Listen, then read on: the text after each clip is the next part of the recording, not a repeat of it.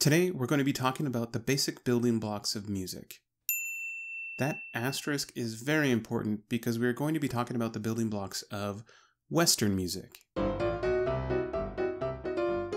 No, not that kind of Western. In music theory terms, Western music can be broadly defined as music that was developed in Western Europe. There are many other equally important music systems that were developed outside of Western Europe, like Korea, India, Russia, China, and Japan, plus many others that we can talk about in another video. But today, I want to talk about this, the basic building block of Western music, the half step. On a keyboard, a half step is the distance between any adjacent keys. For example, if we start on F natural and go up a half step, we land on F sharp. If we start on A flat and go down a half step, we land on G natural. You can also combine two half steps to make a whole step. On our keyboard, the whole step is the distance of two half steps. If we start on F sharp and go up two half steps, we land on G sharp. That's the same as going up one whole step. If we start on C natural and go down one whole step, we land on B flat. Now let's use the half step and the whole step to build three of the most common scales in Western music: major, minor, and chromatic. Let's start with chromatic.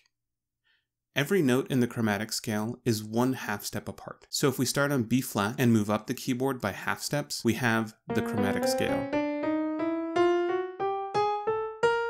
Interesting note about the chromatic scale: when it's notated on sheet music, it is written with sharps going up and flats coming down. Let's move on to the major scale. The major scale is made up of whole steps and half steps in a particular order. That order is whole, whole, half, whole, whole, whole, half. So if we start on B flat and go up a whole step, half step, whole step, whole step, whole step, half step, we have the B flat major scale.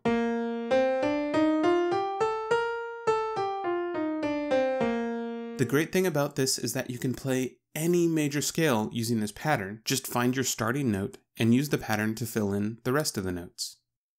Next, let's move to the minor scale. Now, for purposes that will become clearer later, we will be talking about the natural minor scale for now. The pattern for natural minor is whole, half, whole, whole, half, whole, whole.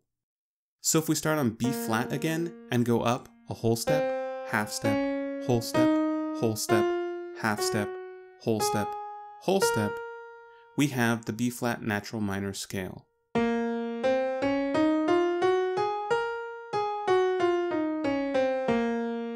So I said earlier that we were looking at the natural minor scale.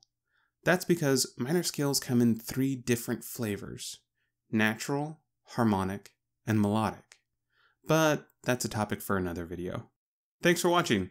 If you haven't already, please subscribe. You can also click on the link to Patreon to find out how you can get some awesome perks for supporting Odd Quartet. Or click on one of the links below to watch another video.